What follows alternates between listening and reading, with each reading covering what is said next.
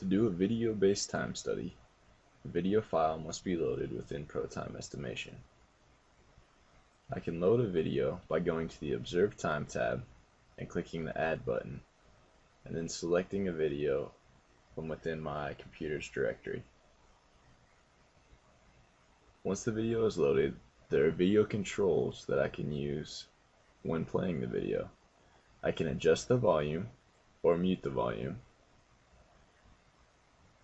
If the video is a Windows Media Player file, I can adjust the play rate of the video. If I play the video, I can then speed up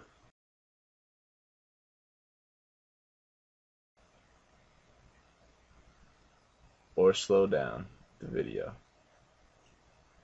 For observations that happen very quickly, slowing down the video can help me accurately capture the time of that observation.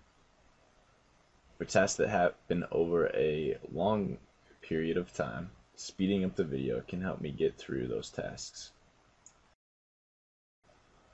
In addition to adjusting the volume and the play rate of the video, I can also capture an image for a task.